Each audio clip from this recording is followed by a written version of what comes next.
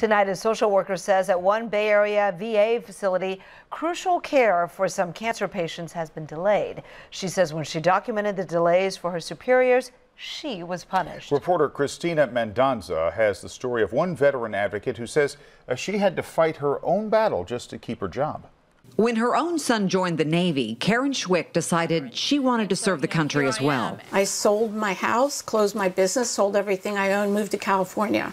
Schwick went from advocating for the mentally ill in Miami to social work for veterans in Palo Alto. I feel that our veterans have sacrificed and deserve the care. As a social worker at the Palo Alto VA hospital, Karen helps patients with cancer. She helps these veterans navigate a very complex system called Veterans Choice. It's supposed to provide community-based care when veterans can't receive proper treatments through the VA. Palo Alto VA does not offer radiation treatment.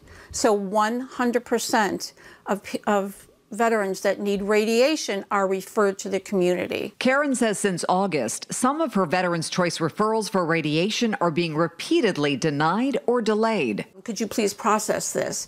Is there a delay? And then that doesn't get answered. Nothing worked. I mean, days go by and the referrals aren't processed. Meanwhile, veterans wait for radiation and express frustration to Karen, who says many of them are getting sicker.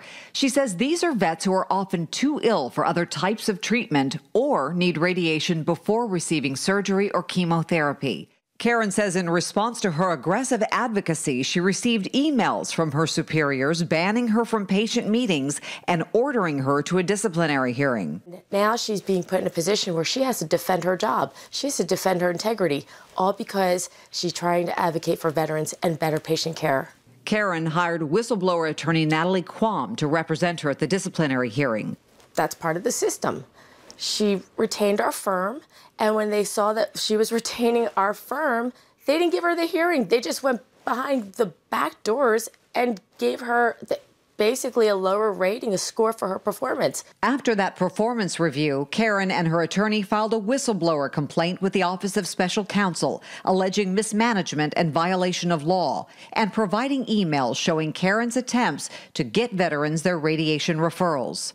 A spokesman for the VA told me he's not at liberty to discuss any personnel issues, but provided me with numbers he says show the Palo Alto VA is within current guidelines that allow the VA 30 days to get veterans referrals for community care. According to that data, for the last 4 months of 2017, September referrals took on average 9 days. In October, the average was 22 days. In November, the average was 25.5 days. In December, the average was 17 days.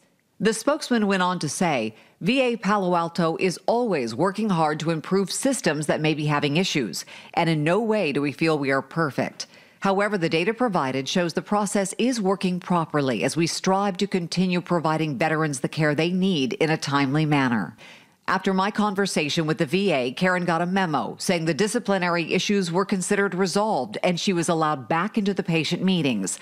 However, she says she has never been able to address those discipline issues and is still working with patients beyond 5 weeks and waiting for radiation. The harm that's happening here is happening to our veterans. And delays are still happening in spite of all of this. But of course I will continue on and to advocate and to adhere to the core values of the United States Department of Veterans Affairs, because it actually has a meaning to me. It's not just something that I wear on my name badge.